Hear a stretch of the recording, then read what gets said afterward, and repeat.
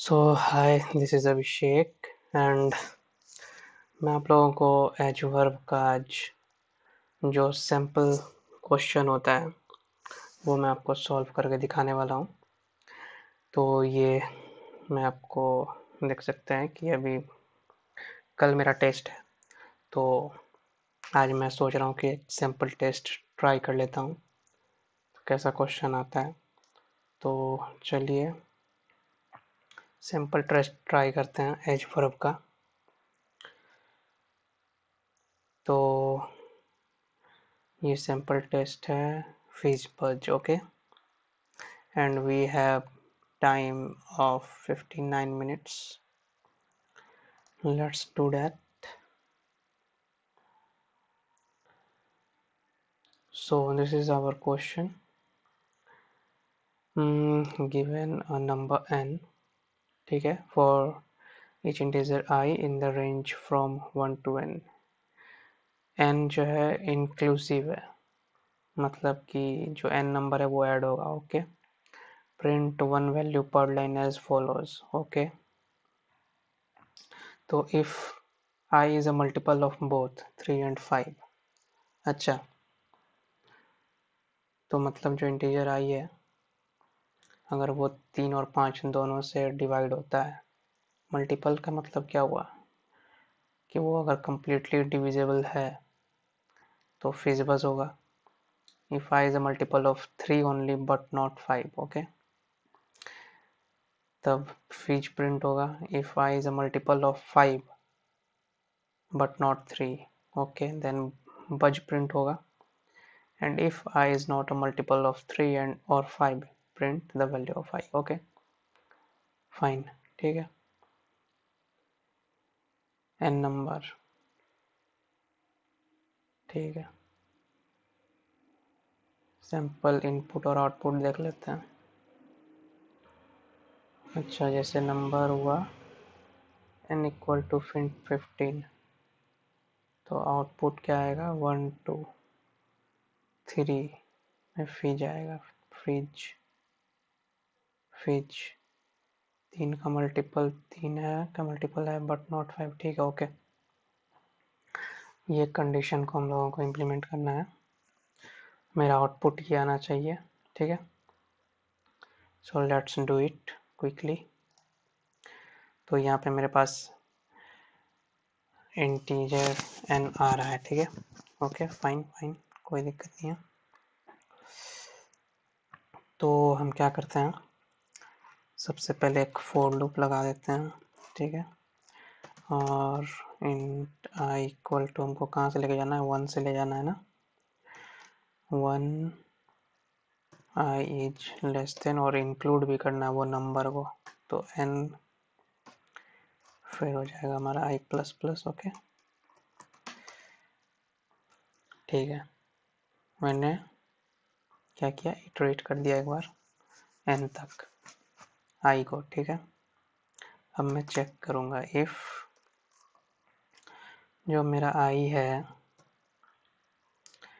वो 3 से अगर डिवाइड किया जाता है, ओके, 3 एंड 5 बोन से डिवाइड होता है, 3 से अगर डिवाइड करेंगे तो 3 मोड आई मोड 3 करेंगे तो 0 अगर होता है।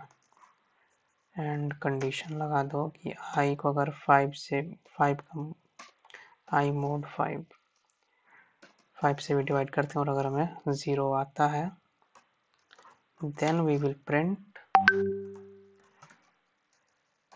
then this out, then we will print fizzbuzz, okay, f I double z buzz, fine।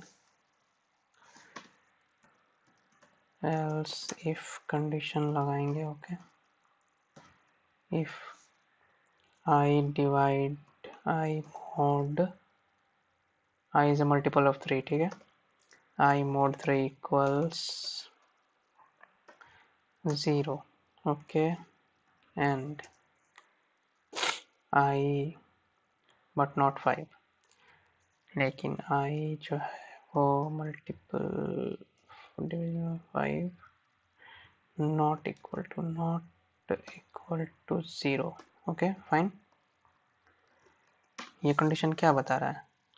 ये 3 से डिविजिबल होगा, मतलब i को 3 से अगर डिवाइड करेंगे तो 0 होगा, और i को अगर 5 से डिवाइड करेंगे तो 0 नहीं होना चाहिए, यही ना हुआ? But not the multiple of 5। Okay, तब प्रिंट होगा हमारा सिस आउट। ओके, सिस आउट फिज। फाइन। एक और else if condition, if I divide by I mod 5 equal to अगर 0 हो जाता है, and I mod 3 नहीं होता है इक्वल टू 0 के, okay, then sys out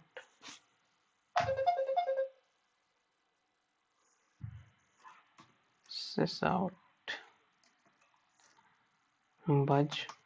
fine, else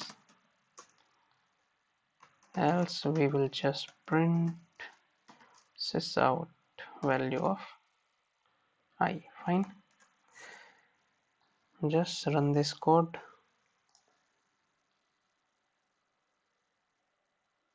compilation done, run the test case।